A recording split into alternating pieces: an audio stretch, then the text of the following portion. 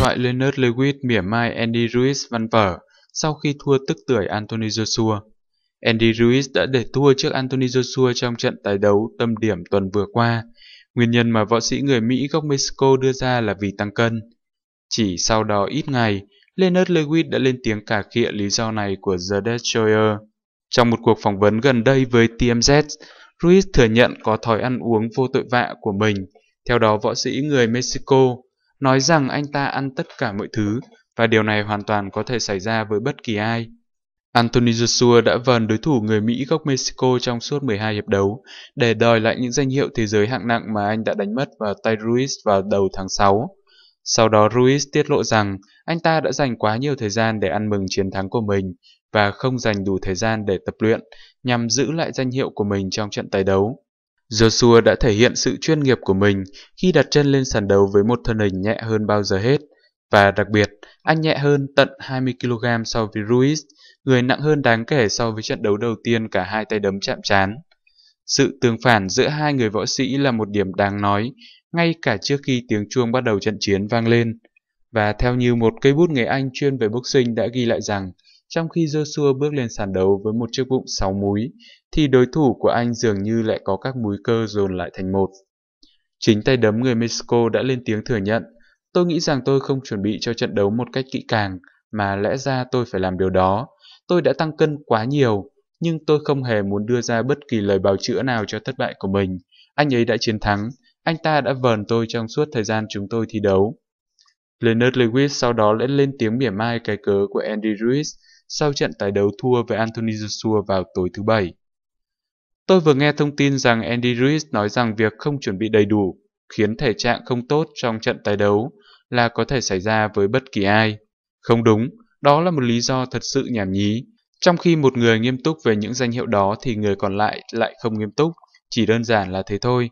Bên cạnh đó, Lewis cũng bày tỏ sự đồng thuận với nhiều người khi ngợi ca màn trình diễn của Joshua.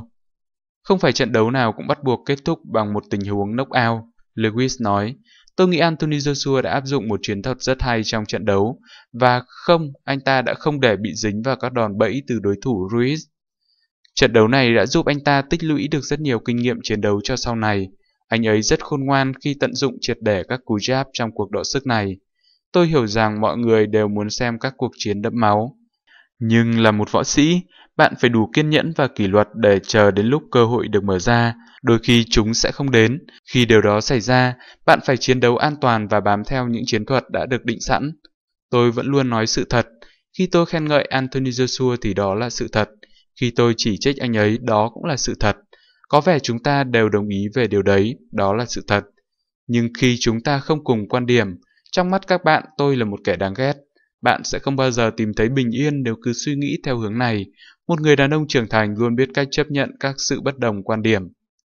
Có vẻ cả Joshua và Ruiz đều sẽ chạm trán nhau trong lần thứ 3 sắp tới.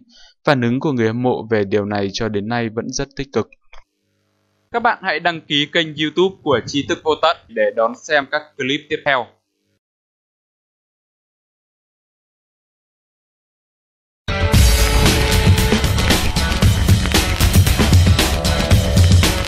Andy Ruiz gạ kèo Anthony Joshua lần 3, tiết lộ thua vì hơn đối thủ 20 kg ở trận tranh đai quyền Anh.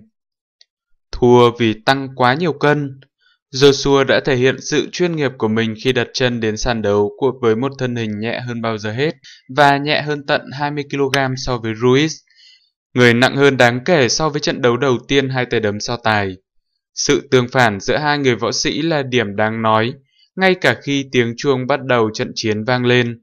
Và theo như ngòi bút của cây bút người Anh chuyên viết về boxing đã ghi lại rằng, trong khi Joshua bước lên sàn đấu với một chiếc bụng 6 múi, thì đối thủ của anh dường như lại có các múi cơ dồn lại thành một.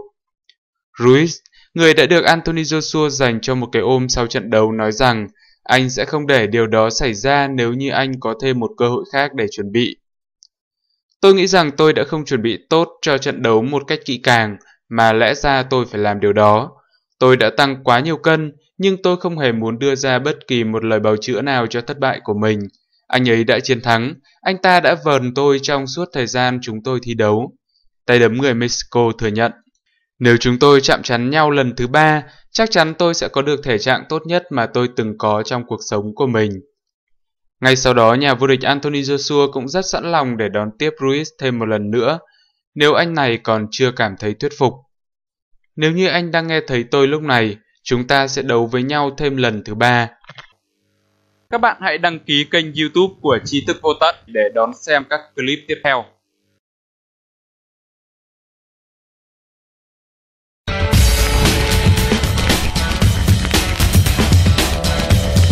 Anthony Joshua đại chiến quái vật bất bại Oleksandr Usyk cho danh hiệu quyền Anh hạng nặng WBO. Anthony Joshua và ông bầu Eddie Hearn đã khẳng định rằng Anthony Joshua sẽ bảo vệ đai WBO trước Oleksandr Usyk. Sau chiến thắng trước Andy Ruiz trong trận tài đấu cuối tuần qua, Joshua đã giành lại ngôi vị vô địch WBO, IBF, IBO và WBA Super. Tuy nhiên, tay đấm người Anh sẽ không có nhiều thời gian để ăn mừng, vì anh phải bảo vệ 2 chiếc đai vô địch trong 6 tháng tới. Liên đoàn WBO tin rằng, sau chiến thắng vào cuối tuần vừa qua, Joshua sẽ phải đối mặt với Usyk trước ngày 4 tháng 6 năm 2020. Trong khi đó, Liên đoàn IBF cũng đã yêu cầu Anthony Joshua bảo vệ đai trước Kubrat Pulev. Trong buổi họp báo hậu trận đấu, Joshua đã trả lời yêu cầu của WBO. Trong 180 ngày hả? Chơi luôn, Usyk không có vấn đề gì cả.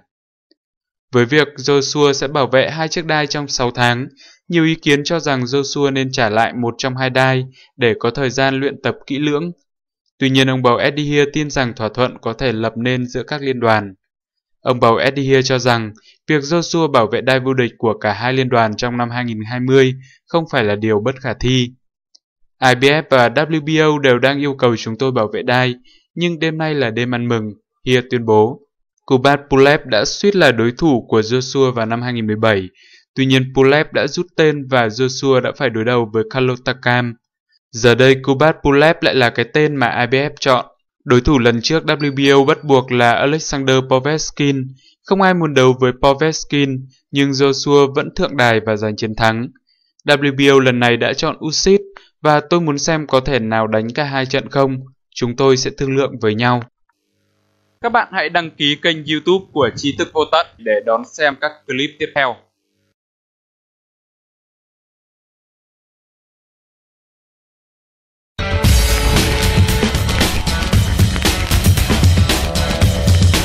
Siêu chùm boxing phân tích lý do Anthony Joshua đấu toan tính với Andy Ruiz ở trận tái đấu. Mặc dù trận tái đấu giữa Anthony Joshua và Andy Ruiz đã kết thúc từ lâu với phần thắng thuộc về tay đấm người Anh, thế nhưng các diễn biến của trận đấu cho đến nay vẫn gây nhiều tranh cãi trong giới boxing. Anthony Joshua đã thành công trong việc trả thù Ruiz sau khi để thua knockout kỹ thuật ngay hiệp đấu thứ 7 ở lần chạm trán đầu tiên.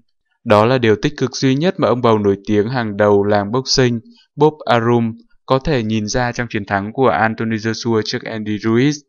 Trong trận tái đấu vào tối thứ 7 tuần trước tại Riyadh, Ả Rập Xê Út, một Joshua với lối đánh an toàn hơn, liên tục di chuyển cũng như tung ra những cú jab để đánh bại Ruiz một cách thuyết phục. Joshua đã phải chịu rất nhiều những lời chỉ trích về cách tiếp cận đến quá mức thận trọng mà anh đã áp dụng trong trận tái đấu, dù trên thực tế anh đã giành chiến thắng với một cách biệt lớn trên cả 3 bảng điểm từ giám khảo 119, 109, 118, 110 và 118, 110. Bob Arum chính là một trong số những người không cảm thấy ấn tượng với màn trình diễn của siêu sao người Anh. Tôi nghĩ trận đấu ấy chẳng khác gì một trò đùa, Arum đã nói trên boxingscreen.com trong buổi họp báo hôm thứ Tư tại Madison Square Garden, trong cuộc họp báo trước thềm trận đấu giữa Terence Crawford và Ezydijus Cavaliasca vào tối thứ Bảy tuần này. Anh ấy đã làm những gì cần phải làm để giành chiến thắng, nhưng có 15 võ sĩ hạng nặng ngoài kia và họ cũng sẵn sàng làm điều tương tự khi đối đầu với Ruiz. Joshua 23 trận thắng, 1 trận thua, 21 trận knockout sẽ có rất ít khả năng giành chiến thắng nếu anh đánh sòng phẳng trước Ruiz, 33 trận thắng, 2 trận thua, 22 trận knockout, người đã khiến Anthony Joshua phải gục xuống đến tận 4 lần để lập thêm một trong những chiến thắng vang dội nhất lịch sử quyền Anh vào ngày 1 tháng 6 vừa qua tại New York. Tuy nhiên, Arum đã không hề tỏ ra ngạc nhiên khi Joshua tỏ ra thận trọng trong suốt lần chạm trán thứ 2 của họ.